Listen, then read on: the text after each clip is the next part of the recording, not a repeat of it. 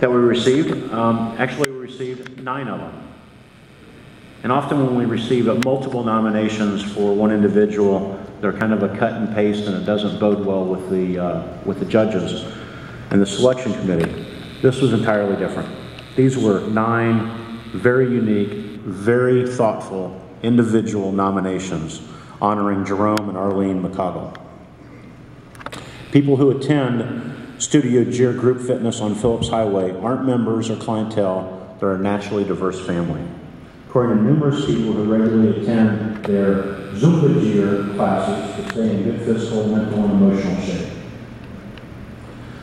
Some of their own personal stories of how the McCoggles Fitness Center and one friendship helped them through difficult times were reflected in some of the nominations.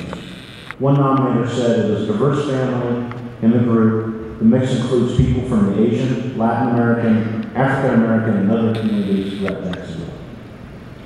Both Jerome and Arlene work full-time jobs while running the studio, but also make time for various charitable organizations and fundraising events throughout Northeast Florida. Congratulations to Arlene and Jerome.